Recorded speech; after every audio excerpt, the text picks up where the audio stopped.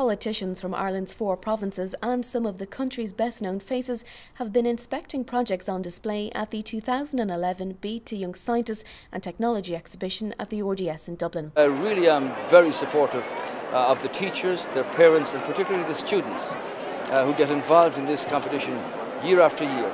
And many of them go on to be leaders in science, leaders in technology, leaders in new discoveries and new inventions which are all for the good both of the country and of mankind generally.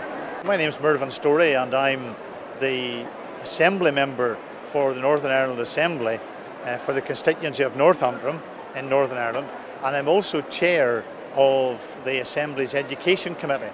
And that's a very exciting position and role because it brings me to events like this, the BT Young Scientists, and I just have been absolutely enthralled by the innovation, the interest, the enthusiasm that I have seen here today. And I have to say, some of the projects are absolutely outstanding. And I have thoroughly enjoyed this opportunity to see what our children are doing in our schools, and I think it's really amazing. The one word I would use for something like this is hope. You know, it's almost Obama country. It's very exciting, but it's hopeful. The younger people here, they don't like being called children, are giving us a glimpse of what can be, and in many ways what will be. And given where we are as a country, we need them, and we need to be able to look at them. And even if they're a little bit of a bulletin in the news or an item in the newspaper, it's not depressing. It's a good news story. It's a positive news story. It's people who are being innovative, creative, smart, clever, educated, educational. This is great. This is a triumph for the future. I love it. Judges are evaluating projects in the run-up to the winners' announcement this Friday night. My name's Shane Ford and I'm a 7th year in St Patrick's High School, Katie, which is in Armagh. My project involves studying a meteor train, which is just the leftover residue of a meteor that's been superheated. As a child, I've always been interested in space and astronomy, like most children would be.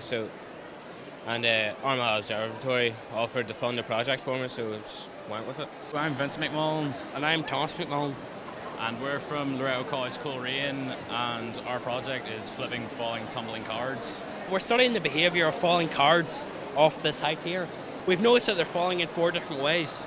They're falling straight at the start, they're flipping, they're fluttering, and also tumbling. And we've recorded these in videos and we've analysed them, so we have.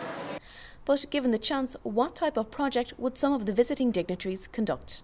I'd like to know why people vote the way they do, because that might be kind of important to me in the next while. So I'll be keeping my eyes peeled for any of the political sciences that might be on show here today. I love dogs. I think that there is not enough research on the intelligence of dogs. I think they're marvelous. I had Bernese Mountain dogs, and I think that they were wonderful, wonderful, intelligent animals.